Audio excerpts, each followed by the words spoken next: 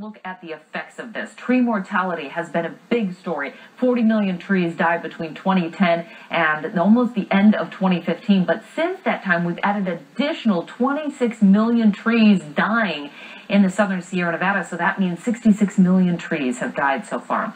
That also elevates the fire danger. They're like little matchsticks throughout the Sierra Nevada. We saw that big fire blossom here in Winters, and you can see the smoke sent in from one of our weather force watchers.